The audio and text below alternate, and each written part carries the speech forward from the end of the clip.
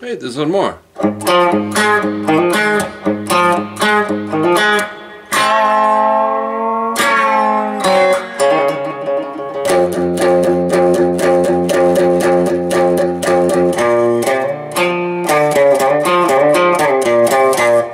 Dwight Yoakam with a long white Cadillac. Do I got that right?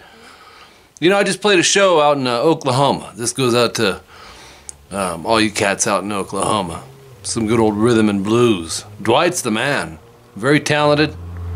His band's amazing. Great voice. Great songwriter. And this also goes out to my mom and dad, by the way. Alright, who's seeing Dwight very soon. Standard tuning for this. There are a couple guitar parts. I tried to combine a few together. On the intro here we've got, and obviously I'm on the clean channel, a little bit of reverb.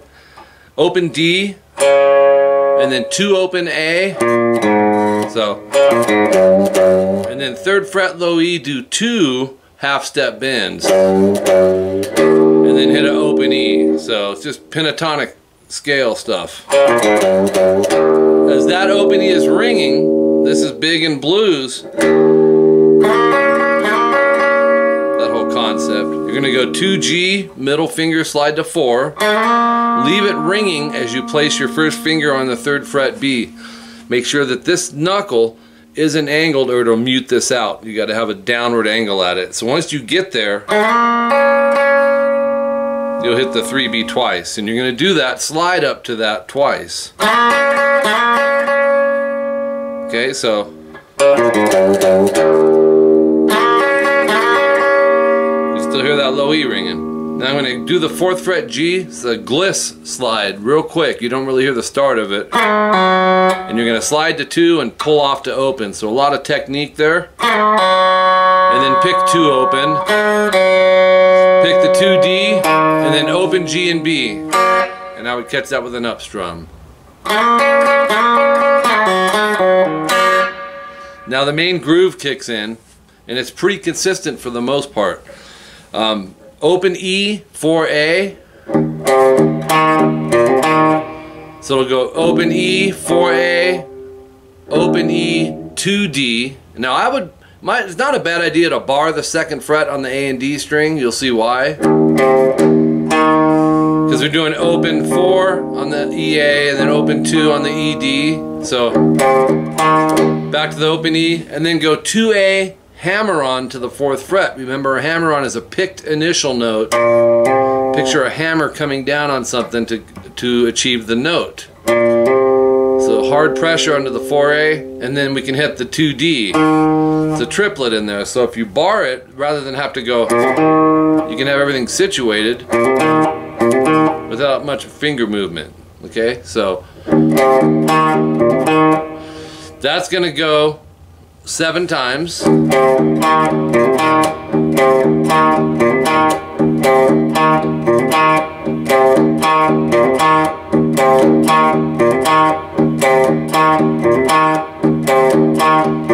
And your fourth or your eighth one is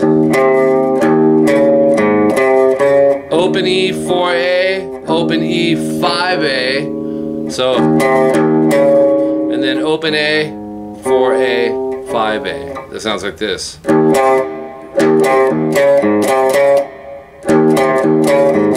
It's blues is what that is. So now we're going to drop down to the A and D and the G.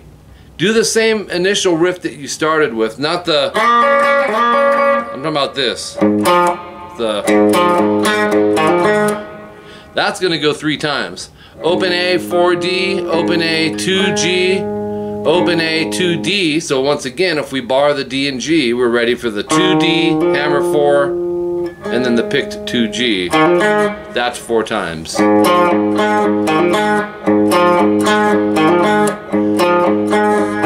Then you're right back to the first one you did. Okay, 1 time. And then this one's altered. It's open 4 EA, open 5 EA, open 4A to 2A. So it's not like this.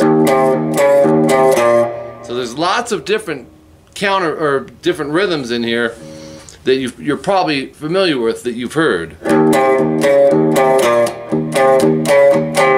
You know what I mean? We've all heard it. So that's just we got like 3 variations. And then you're starting over from this, but it's 3 times.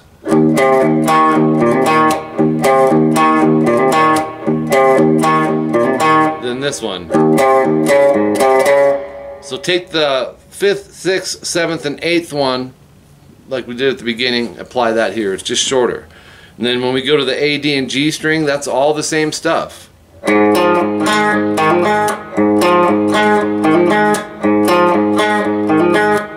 Okay, and then you're back to the E and A again. 2 times. Then we're going to play a B major. I'll give you a shortcut, but I'll show you the way Dwight's actually doing it. It's 2A, and then 4th fret, D, G, and B. I like to bar that stuff with this. I know that's difficult if you haven't done it, but you can get the work of 4 fingers with 2. That's a B major. So you'll strum those 4, and then you're back to the beginning. By beginning, I mean the rhythm part. Back to that part, right? And the whole process starts over.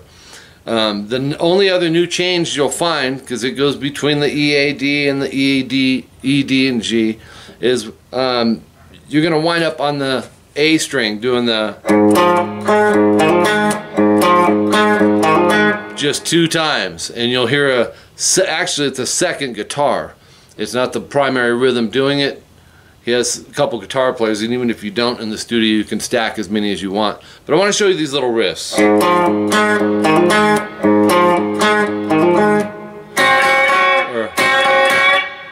So it's 2B, 3E.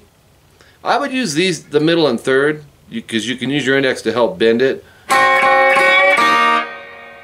And just hit it 3 times and bend a little bit as you're going, and then open E and B. Then 2G middle, slide to 4, leave it there, pick the 3B and the open E. So that's kind of like the very intro we did, where we went, right? But it's different. Then you're back into the main groove there on the A, D, and G. 2 times. And this time, grab the open E, let it ring, and this is a Hendrix thing. Pick the open D and do a series of fast hammer pulls. Some people like to call it trills. But I'm only picking the initial.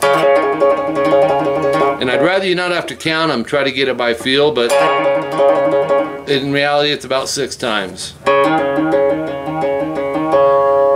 So,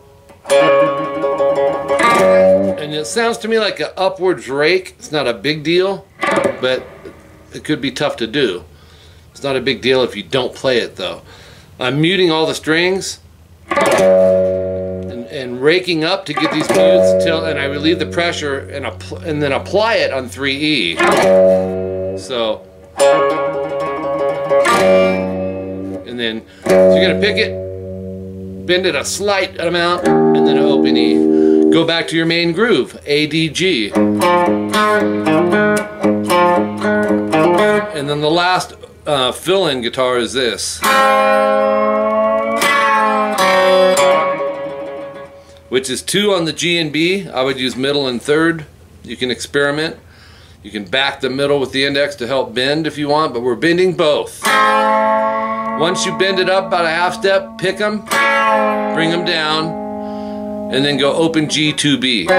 You're already on the 2B, right? So, and then that Hendrix hammer pulls again on open 2D. So, or wait. And then to finish this off, 2nd fret E, 1, 2, 3, 4, 1, 2, 3, 4, 1, 2, 3, 4, 1, 2, 3, 4, or technically in music, those are 16th notes. You'd go 1 E and a 2 E and a 3 E and a 4 E and a, and this next riff goes, or,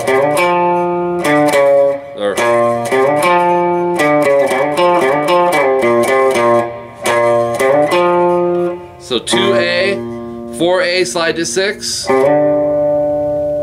4D, 6, 5A, and then 4 slide to 6 on the A to 4D. Do that twice. So it's, stuff's a little tricky. There's a lot of techniques. And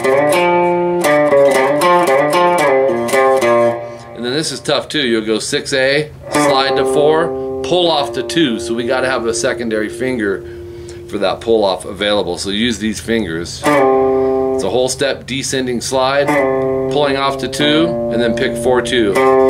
So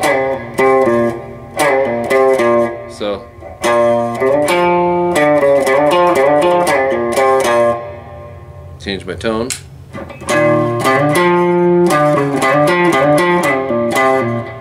Or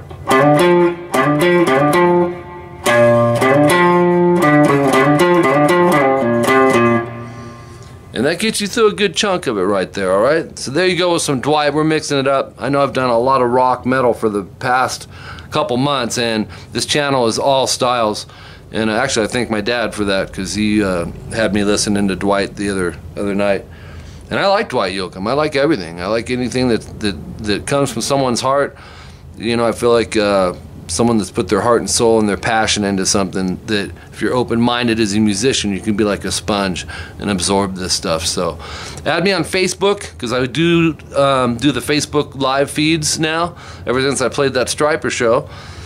And you guys have been wanting me to, so definitely Facebook, Instagram, Pitter, and Twintwist. I was gonna say Twintwist, Pinterest. But Facebook would be if you had to pick one, I'd tell you to pick that one.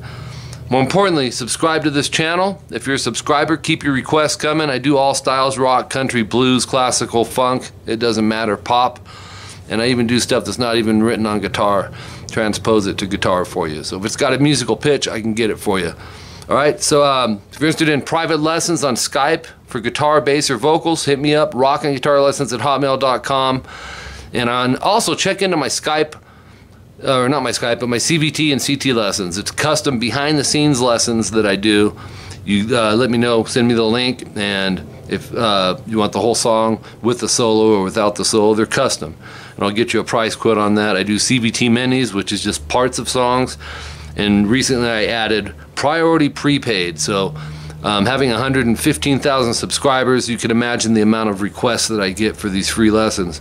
If you want cuts, the fast pass, like at Disneyland, email me the song you want, and I don't do the whole song, but it's a good chunk of it like I do on my channel. And you can get priority on your request for that. Alright? Till next time, I'm Mike Gross. Keep rocking. What pickup should I use here? Should I change it up? I don't know. I will, just because. Now I'm using my neck pickup instead of my bridge. You're going to hear a little more bassy end on it.